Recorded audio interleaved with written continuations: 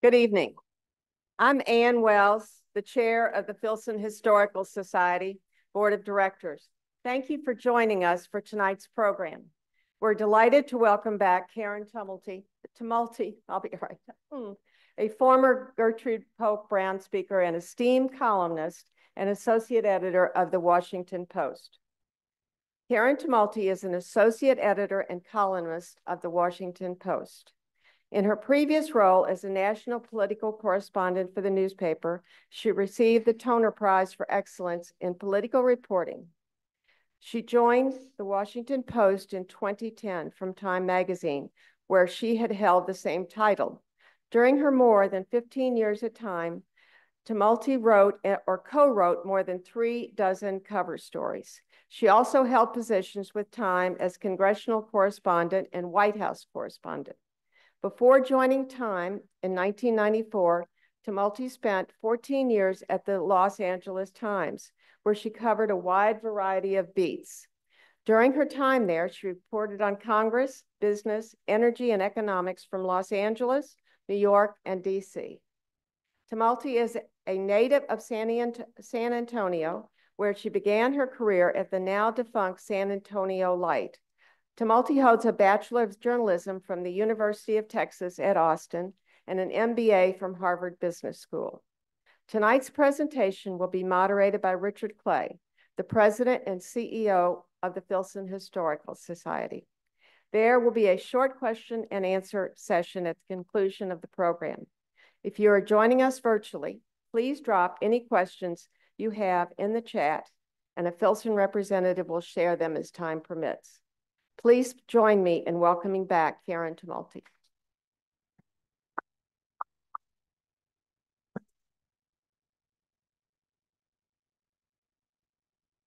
Quick question for our staff.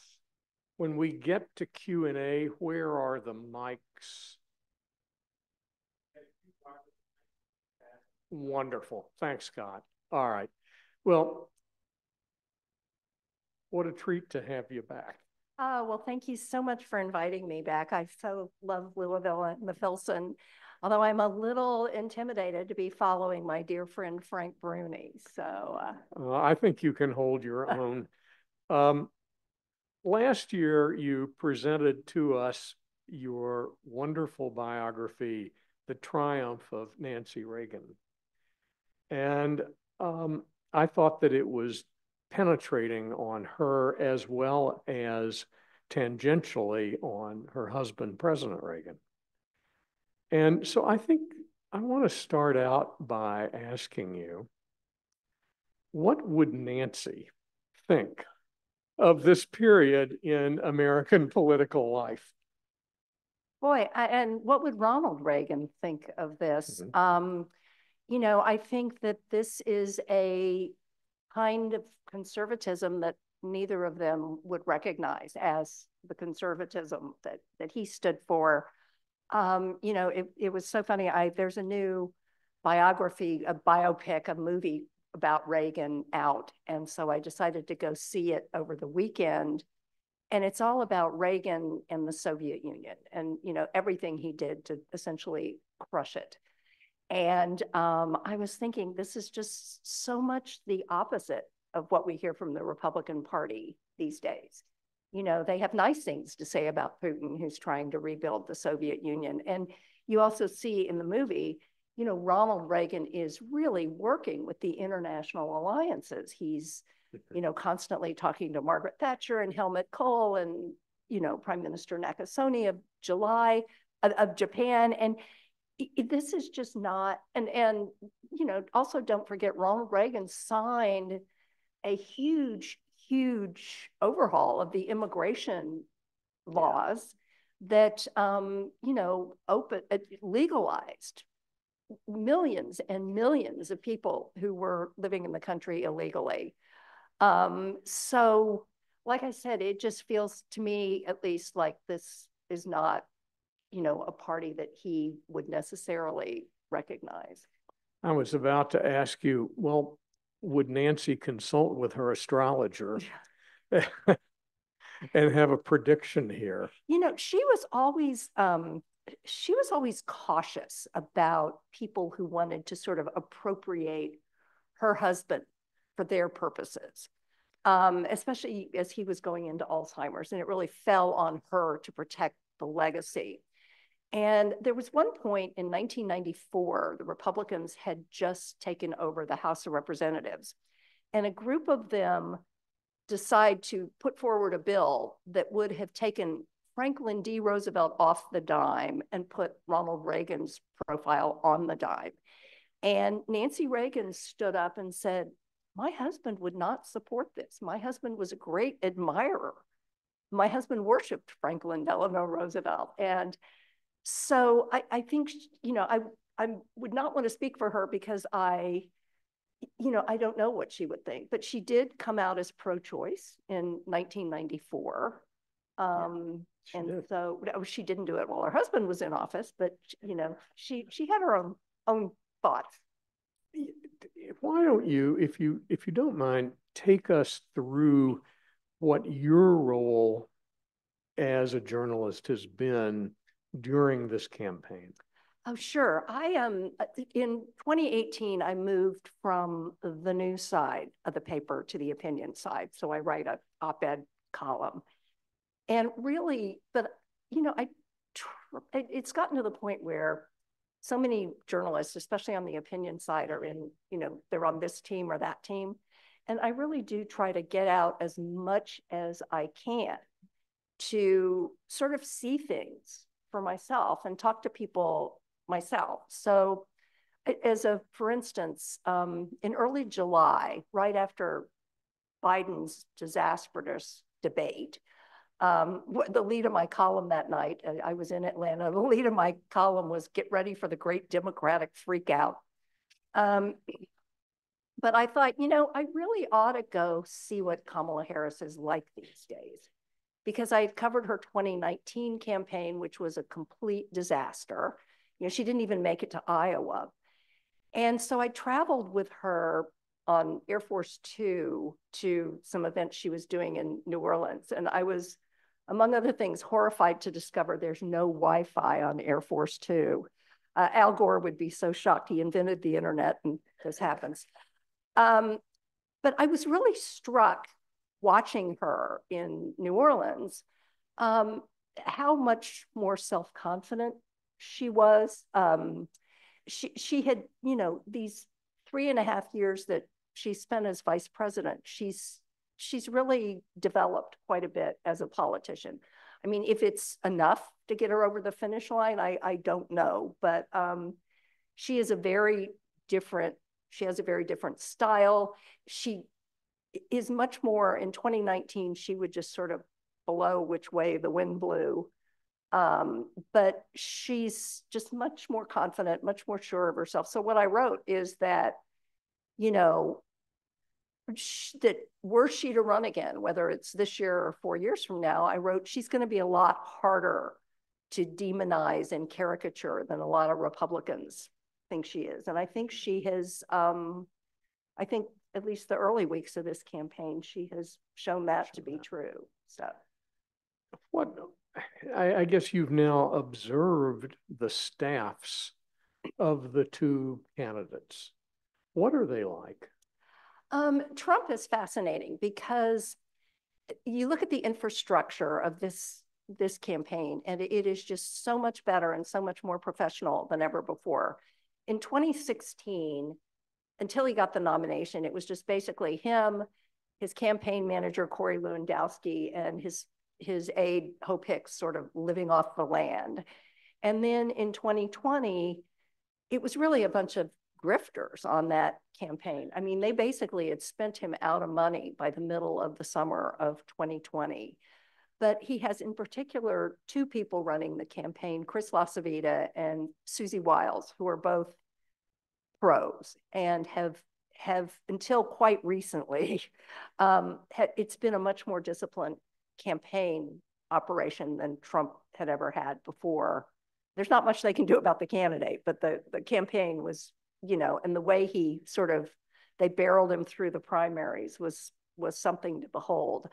Harris is sort of interesting. She's got the infrastructure that Biden had built in Wilmington. And one thing you see about these two campaigns is that the Biden campaign is much more built for a close race. It's got a lot of operation on the ground, offices. Trump sort of can make his own weather on turnout. So anyway, she gets that, and she's brought in some of the smarter people from the Obama world. And as best I can tell, they're working well together. But, you know, when you're feeling like you have momentum, it's easier for people to get along. But again, what nobody knows is what Trump is going to do at the end. And a good example of that is, and when I say he makes his own weather, in 2016, Hillary Clinton's campaign was pretty sure they were going to win Florida. Obama had won it twice. Her numbers were looking pretty good. She had a lot of operation on the ground. And come election night, turnout was not at all what they thought it was going to be. And he blew her away in Florida. And so nobody really knows at this point. Right now, there's much more of a Harris campaign apparatus on the ground. And again, let's remember this election is going to be decided in 6 or 7 states and probably by 75,000 voters or fewer. And the rest of us get to just spectate. But right now it looks like she's got the better operation on the ground, but you just don't know with Trump what he can generate at the last minute. How are you reacting? What are you observing about over these last months, the effect of the indictments, the trials, the verdicts, the convictions? What do you see from those, and how does that affect the campaigns of both candidates? Well, it was interesting at the Republican convention in Milwaukee. I mean, people were walking around in T-shirts that said, "I'm voting for the felon." And you know, he turned his mugshot into a huge fundraising tool. But that said, I mean, you do get the sense that this is living in his head. You know, the fact that if he doesn't win this race, it's not out of the question that he could end up in prison. And I do think that is, you know, sort of affecting him. But his supporters are just convinced this is all sort of rigged against him, weaponizing the justice system. You know, in fact, it was that first indictment that ended the Republican primary effectively. You know, after that first indictment, it was like everybody rallies around Trump, and DeSantis is just out of it after that. So it's interesting. How do they look at that from the other side? Is Harris walking a fine line in being too critical or not critical enough? What do you think? Well, she really got in his head on it during the debate. And it's really hard as an opinion columnist to be sitting there on deadline, because my editors are like expecting my copy at 11 o'clock.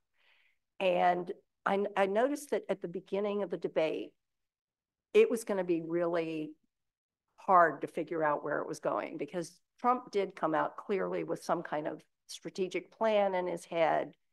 You know, she was whiffing some of her answers. She didn't have a good answer to, "Are you better off than you were 4 years ago?"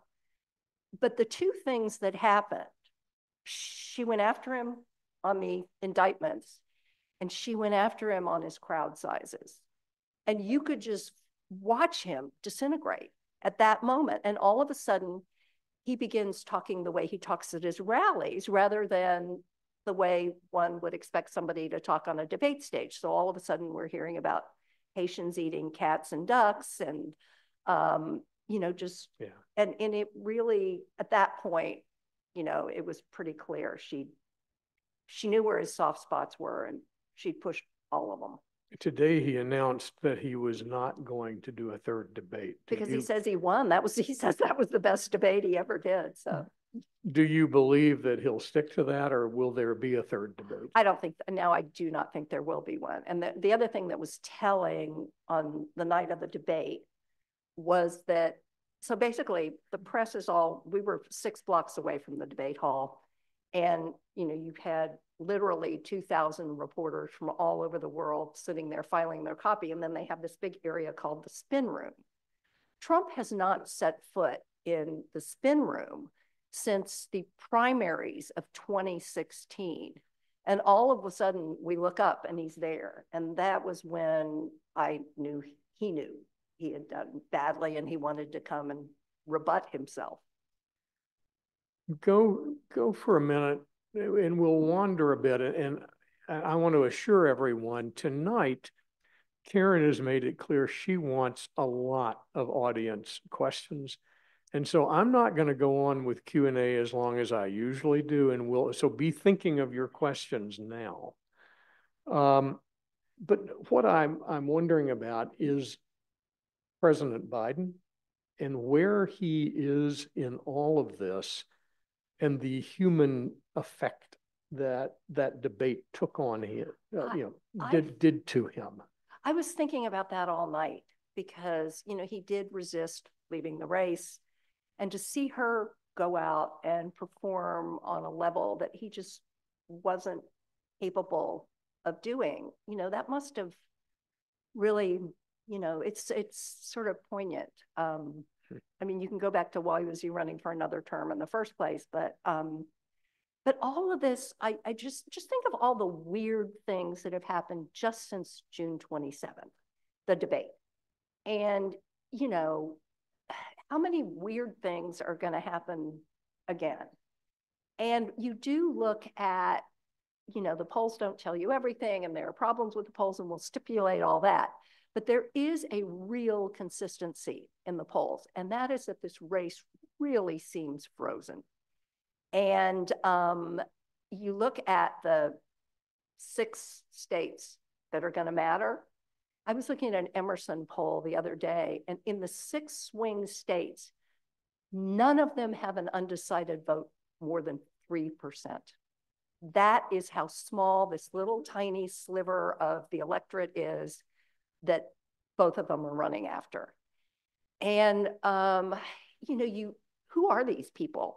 And I can tell you what the Harris people, who they think they are. They say basically the undecided vote for them, they think, falls into 4 different categories. Number 1 is just people who are have been completely disengaged. Like as I was checking into my hotel in Philadelphia, the desk clerk said, I didn't even know there was a debate. I mean, the debate is like a few blocks away. So there are a lot of people who just haven't checked into this election and probably wouldn't show up on election day anyway. So, and that's predominantly male.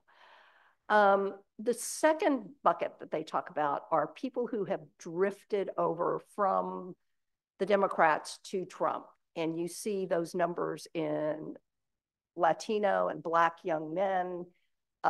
You see it in some suburban women who say, the economy just doesn't feel as good as it did. So they're trying to get those people back. The third bucket that they are looking at are people who would be voting Democratic, but they can't get them off the couch. So it is sort of motivating people to actually show up. And then the fourth bucket is it's persuasion of people who are, kind of moderate or kind of lean conservative who they think are gettable. And you talk to the Trump people and, they are convinced their base is going to be there for them. That, they would crawl over ground glass to be there for Donald Trump. They claim they think they can get 20% of the Black vote, primarily young Black men. They're doing surprisingly well among Latinos. So, there are fights over these different kind of slices of the electorate. But, I guess I believe the people, and let me tell you, the Harris people were not doing a lot of high fives after that debate. I mean, they just believe this is going to be a 48-48 race right to the end.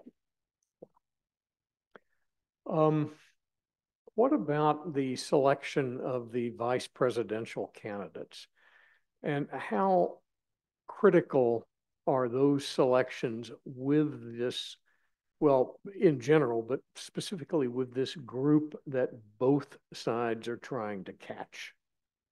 You know, I don't know that the running mate matters a lot. We are going to have well, maybe we'll have a debate between the two of them on October 1st. I just don't think, and I also wonder if Trump had it to do over again. Don't forget, he selects J.D. Vance during the Republican convention. He has just been shot. And, you know, his team is thinking landslide.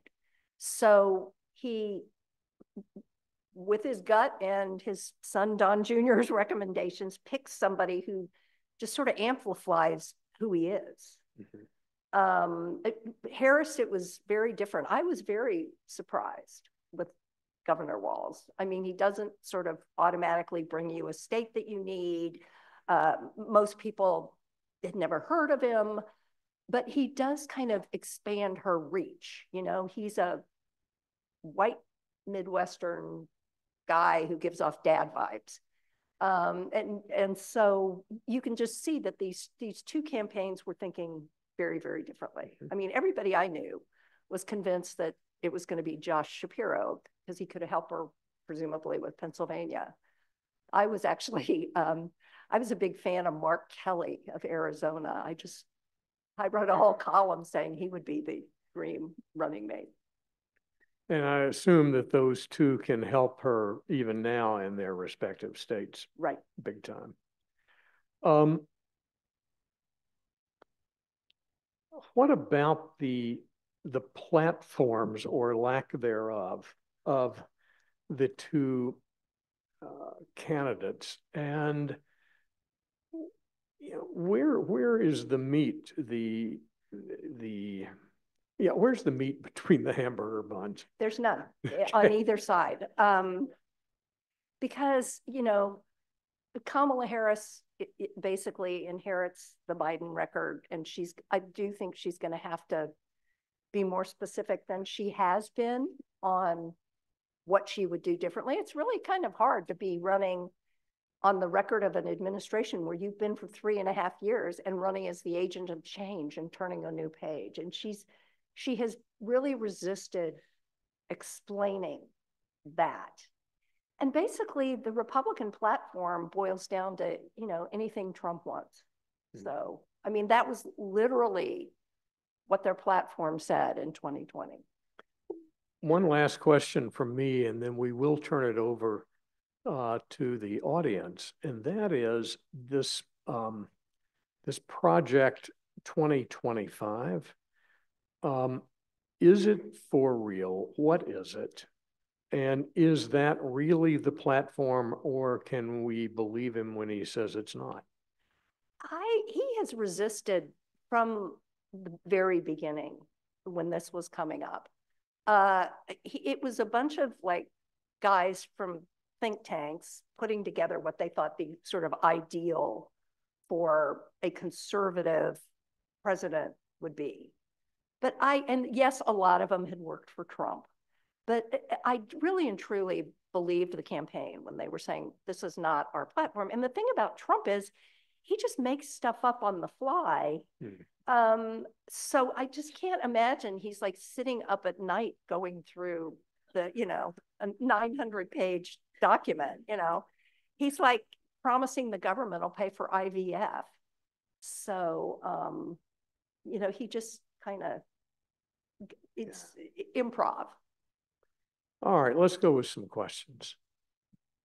Where's the, great. Here we come with mics. First of all, thank you for being here, and thank you for the work you do. It's important and it matters. Thank you. The second thing is Trump will not be here forever. What is, or who is the heir apparent? Or is this such a cult of personality that when it's not Trump, the MAGA movement, will it survive Trump in some capacity? And what does that look like? I think it does survive him, but it will not have that sort of singular figure at the head of it that it has now. But you look at the United States Senate and, you know, the Josh Hawleys and the Ted Cruzes and I mean, those guys are going to be around for a while. And I just don't know. I think about this so much. I mean, what replaces it? You know, but whatever it is, it's, I think, unrecognizable for a lot of us, what we grew up with as Republican politics. And you, again, you look at the Senate and people like Mitt Romney are leaving. And, you know, the Senate is just a very different place than it was. A lot of these Republican governors, the same thing.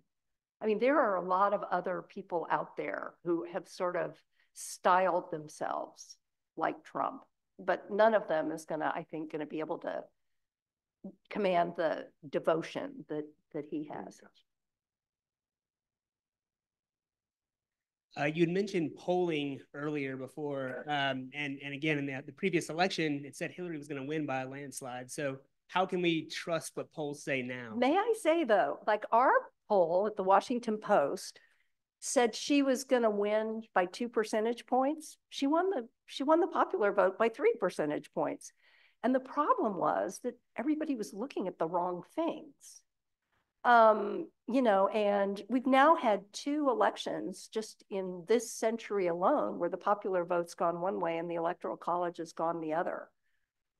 So a lot of people are, you know, they're now polling 6 states, and who cares what the rest of them think? Although, I mean, people still do national polls. And we were also spending a lot of money to correct some of the problems, like getting to people on their cell phones. And you have to make so many more phone calls to just get your representative sample than you used to. But polling is broken. But I do think in these, if what you see is a whole bunch of polls of Pennsylvania that kind of say the same thing, they're probably right.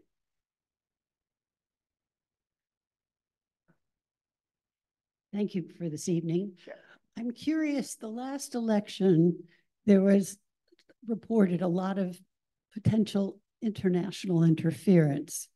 What we're not hearing as much, except for Trump's references to his famous strongmen.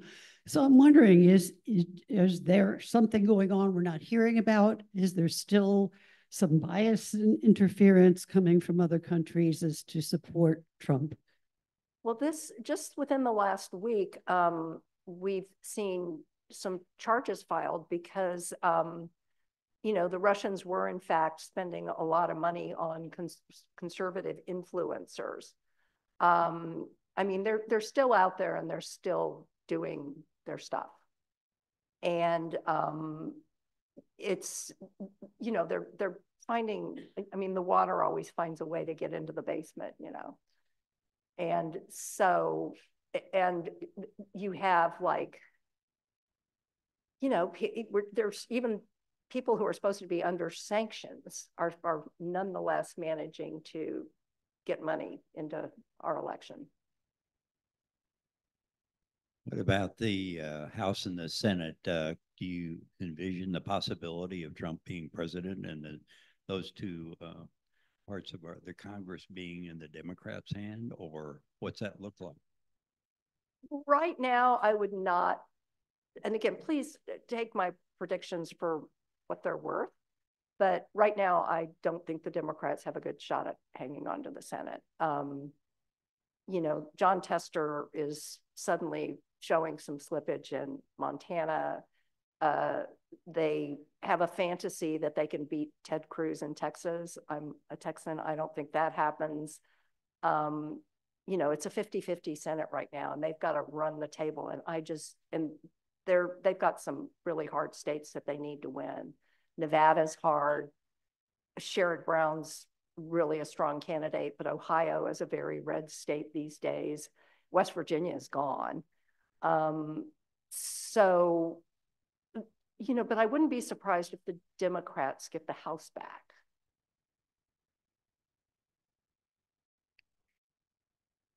when Trump mentioned Orban the other day, it motivated me to check into just how Orban stays in power. And I was reading about all the ways that he totally dominates the media over there, so that people in Hungary have a totally distorted view of reality compared to the rest of the world.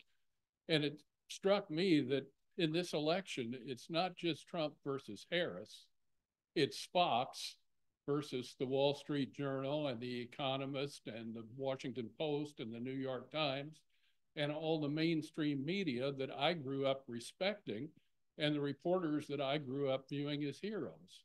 Is there some way that we can get back to that time when we had the greater respect for the institutions that had really earned it over the years? You know, this is also something I worry about a lot. The fact is, people get their information in so many different silos these days. I mean, so many people, they get their information from crazy stuff that comes through on Facebook. The Washington Post's audience leans pretty hard left. And it's just now there aren't just 3 network newscasts at night that everybody's listening to. So you know, the New York Times, the Washington Post, the Wall Street Journal still have huge audiences, not just nationally, but globally. But it's just, you know, young people get their news off TikTok. So I don't know how, you know, we can put that back together. I mean, we are trying very hard to sort of be where our audience is, you know, and the fact that my company is owned by Jeff Bezos, you know, he came in 2013 and had this theory that he could sort of Amazonize the news, you know, just get it into people's palm when they look at their phone or whatever. And I do think that's the future, but I just don't think we're there yet. Ms. Tumulty, first of all, I subscribe to the Washington Post Thank online, and I really appreciate the product that you all put out. I was wondering if just for fun or maybe not for fun, if you had any insight or a crystal ball as to what we might expect for an October surprise this year.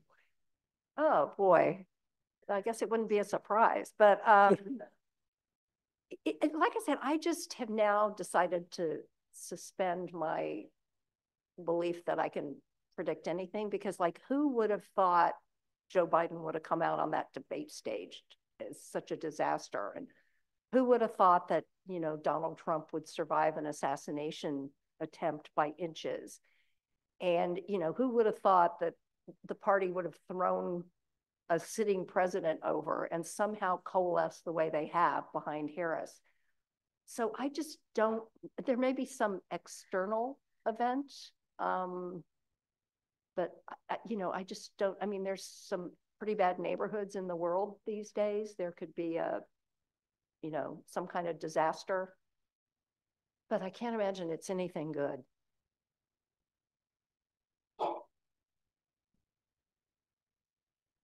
Go ahead. Oh, wait, we have. No. Oh, sorry. I was just going to say that I feel like I learned so much from reading your thoughtful work, and I've enjoyed the opportunity to hear you speak. I wonder if you might comment on our senator from this very city. And over these many years, I always disagreed with him on policy, but now it seems to have become something different from his point of view.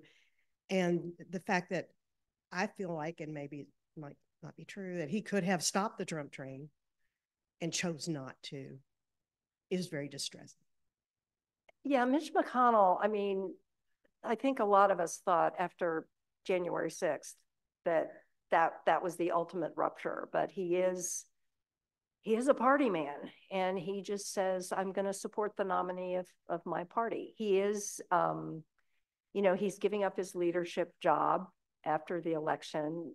God only knows what they replace him with. I mean, there's probably going to be a big fight within the Senate caucus between the sort of, you know, the call them the three Johns, Cornyn and versus some of the more kind of radicalized Republicans. It'll be interesting to see whose hands this ends up in. But yeah, in the end, McConnell just decided he was going to be a party guy. And the minute Nikki Haley dropped out of that race, he endorsed Trump.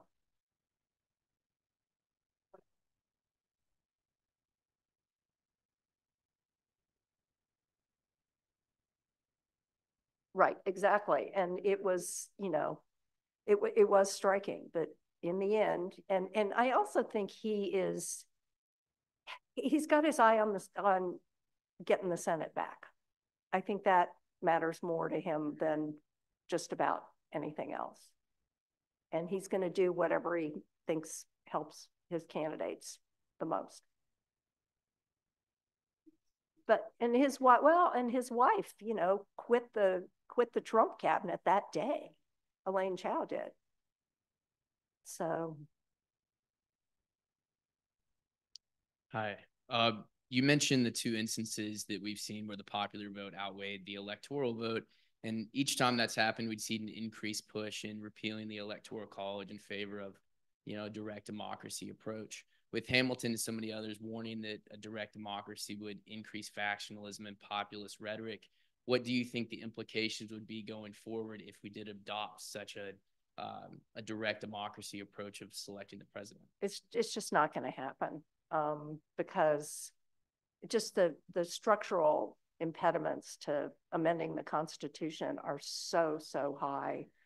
I mean, there are some states that are playing around with how they run their elections. I am a big fan of ranked choice voting, which, you know, where you have 5 candidates and you don't just vote for one, you vote for your first, your second, your third, your fourth, your fifth, and the bottom ones drop out and they reassign those votes. And I think that's healthy because it requires all the candidates to think, well, maybe I'm not that guy's first choice, but I could be his second or third choice. And, you know, and it seems like that would be sort of a moderating influence. But, you know, there are a lot of other people who say, you know, their ranked choice is too complicated and there are scenarios under which some weird cat or dog gets into the final race. But I think it's working well where it's been tried. And I do think that's part of it. I mean, it just feels like we structurally have to do something that fixes the primary system. Because the primaries just encourage people to be as extreme as they possibly can. And, you know, so few, and people blame it on gerrymandering, but that doesn't explain the Senate. You know, there are very few Senate races really in play too, and that's not gerrymandering. I like to tell people, so I come from Texas, a state that has not elected a single Democrat to any statewide office since 1994. Now, what that means is that if you win the Republican primary, you're running for statewide office, that's it, the election's over. But in Texas, if you look at how few people actually vote in the Republican primary, it's like 1.5 million out of a state of 29 to 30 million people. And the people who show up for the primary they do come from the, you know, most extreme elements of the party. So basically, you can win pretty much any statewide election in Texas, a state of 29 to 30 million people with 750,000 votes.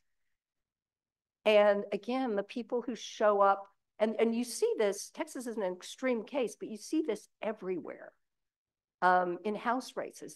When I started covering Congress, you know, there were hundreds and hundreds of House seats that were in play as competitive.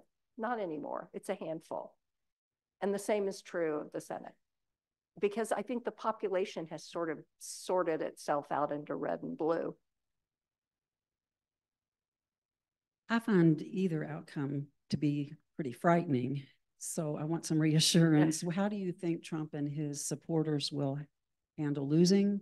And how do you think Trump will move the country forward if he wins? Well, we've seen how Trump and his supporters handle losing. I think that, okay, here are the various things that sort of scare me. We're going to have, because of the way voting works and so many people vote early these days, that it takes a while to count the votes. And so you're going to have what they refer to on election night as a red mirage, that the Republicans are going to probably do better on election night than they do over the next 3 or 4 days as the final votes get counted. So a lot of people are going to say there's something nefarious going on here. You know, I just think if the margins are big, it's going to be hard for them to claim the election was rigged. But if you get down to a bunch of really tight races in a very few states, it could be a nightmare again. Hi, it's such a, oh, I'm sorry. It's such a pleasure to have you here. Thank you. And thank you to the Filson for bringing such a, you know, esteemed and wonderful speaker tonight. My jaw dropped to the floor when Dick Cheney actually came out and endorsed Kamala Harris. I expected Taylor Swift to do that. So, and I was childless cat lady. And I know, and her cat looks exactly like mine. And I was proud that she did that.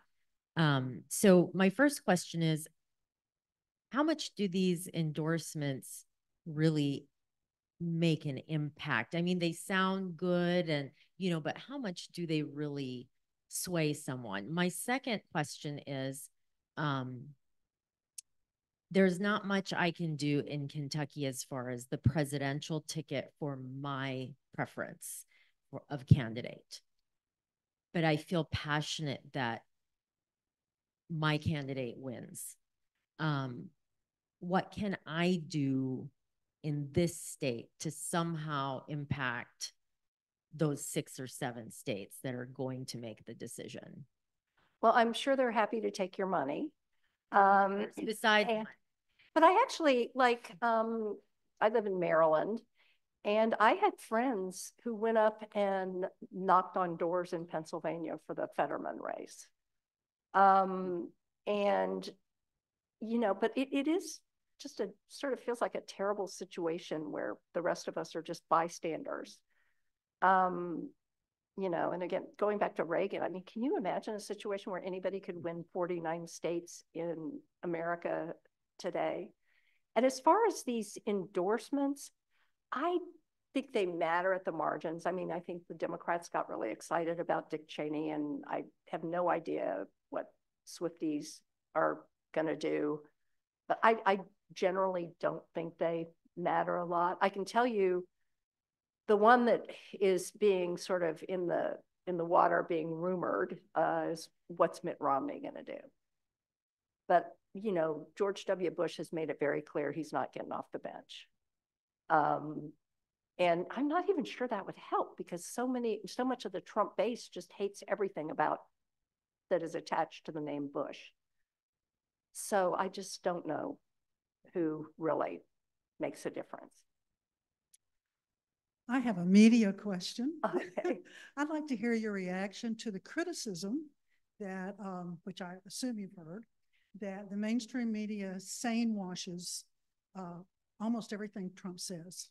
So I just sane washing is acting as though it's normal. And that is such a cool phrase. Who came up with that? You know? I've got to tell you. So I feel like, you know, this guy has a very decent chance of actually getting elected.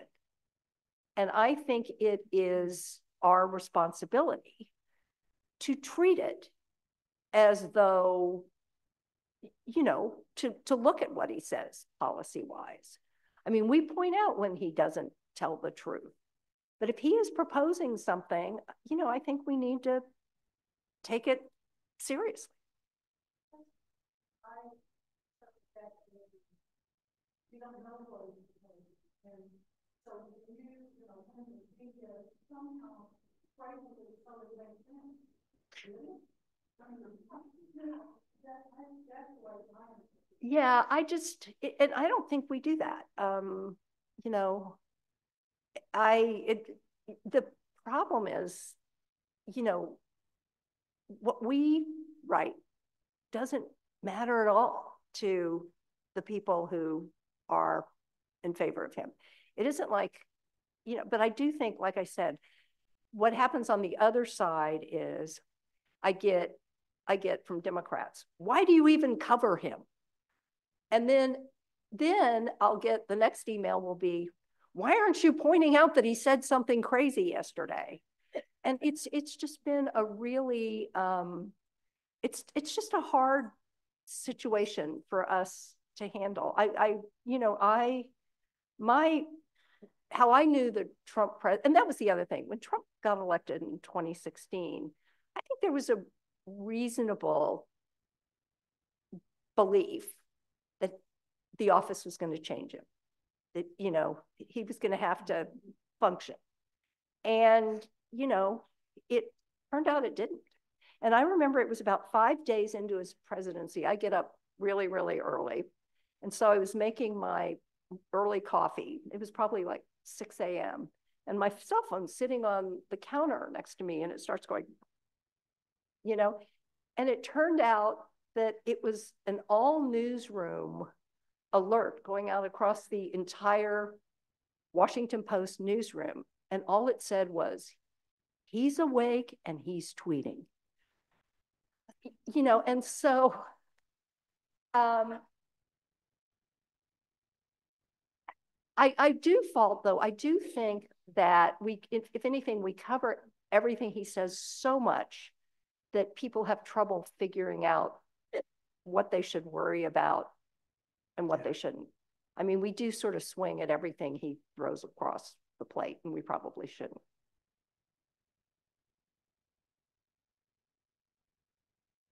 Karen, thanks very much for all your good work. Sure, thanks. And I appreciate you being here. I had a question about Biden's condition. And I think a lot of Americans were shocked when that debate took place.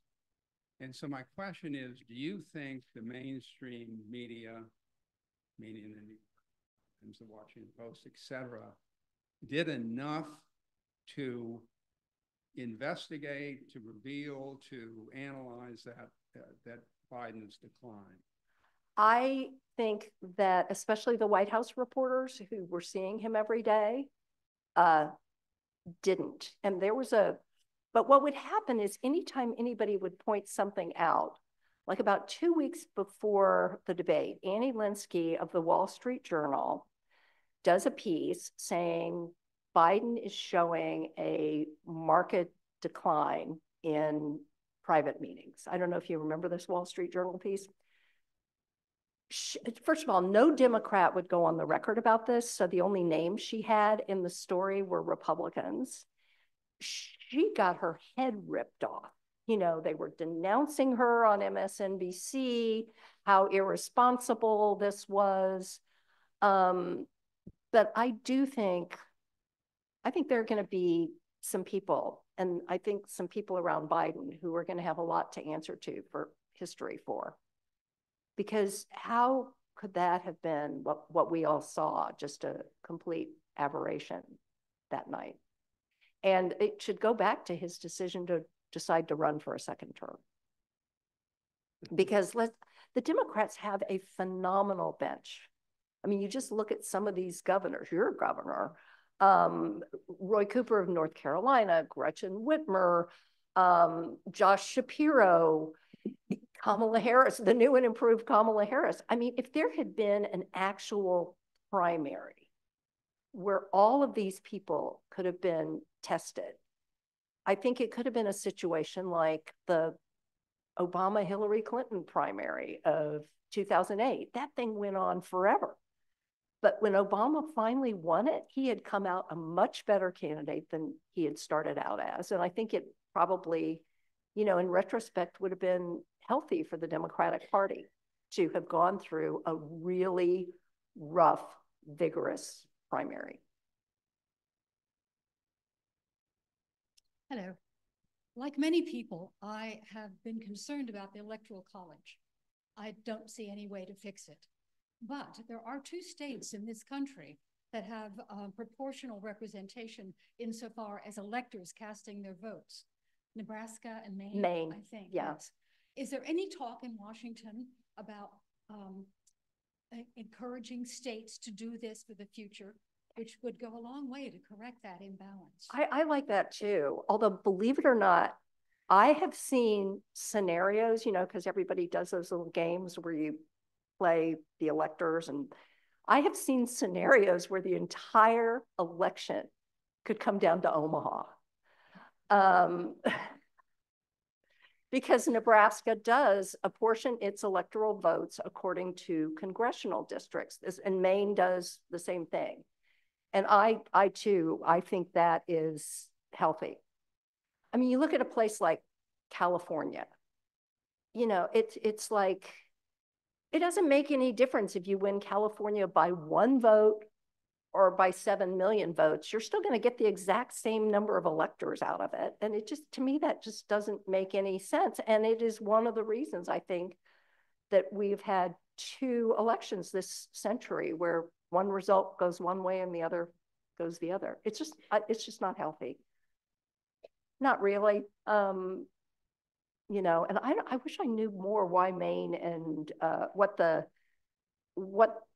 brought them to the, yeah, I'm going to go do that. Thank you.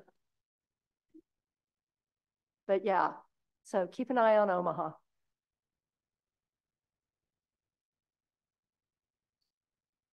You had mentioned earlier about the young people getting their news through TikTok and the media, the traditional media, keeping an eye on the people that may influence the way TikTok reports the news. You mean the Chinese? Yeah, and you know, we have people then who get our stuff on TikTok. But it's just kind of nutty stuff gets out that way. It's like in this whole thing on the Haitians who supposedly in Springfield, Ohio are eating kittens and geese. All of this traces to one Facebook rant. You know, and how do you police this? I don't know.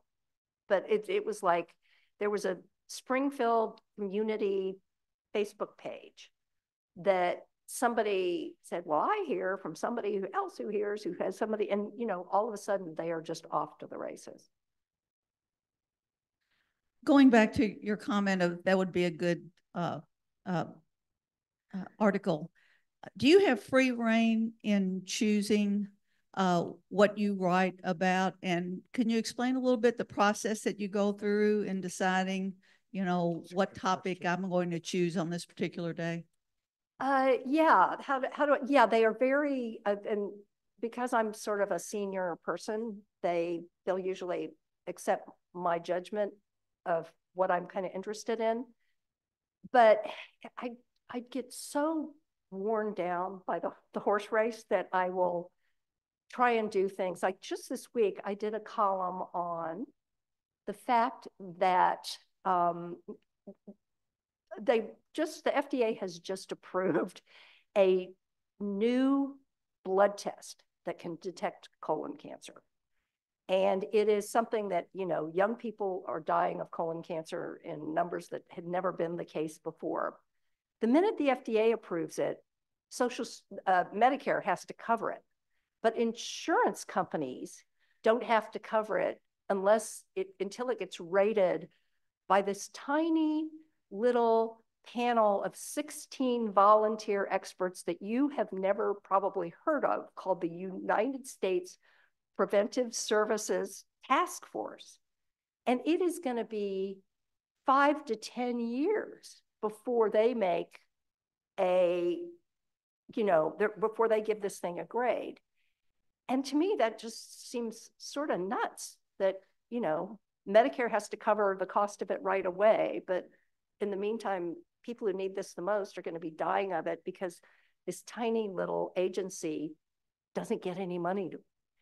And so, you know, it it does make me feel that occasionally I've sort of got to get out of, last year I did a big long piece on, we have a brand new auxiliary Catholic bishop in Washington, and nobody had really paid much attention to when the Pope named him.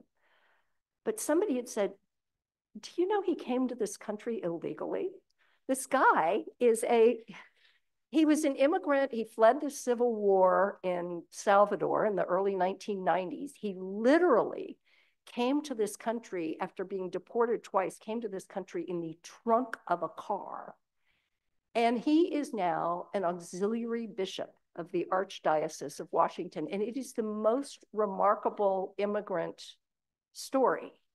And it just gives me so much joy to be able to go out and find something like that to write about. We all know what happened in 20. Trump has already said he wants to be a dictator. He's already said that if he loses, there will be a bloodbath. What do we do? Well, I can tell you because I've, spent time in Wilmington at the headquarters, and there are already a bunch of very, very frivolous lawsuits that are being filed in a lot of states.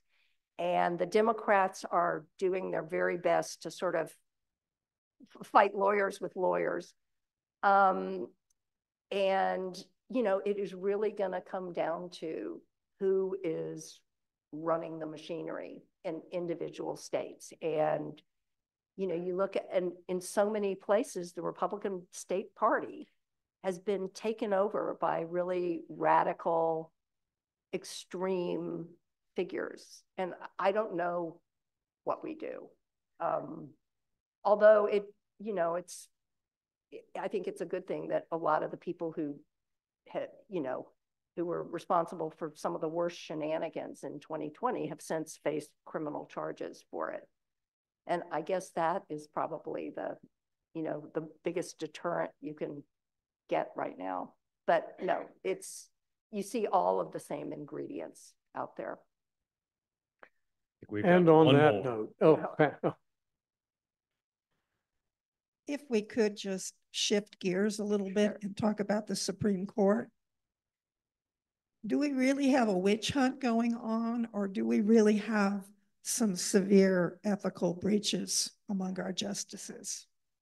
I am astonished that they don't have to live under any ethical code, because the rest of the judiciary does. And certainly the pressure is there, but they're so insulated from the pressure that I think all we can do is just keep pointing out these instances where, just all kinds of obvious ethical breaches are happening involving their spouses or whatever. Karen, thank you so much.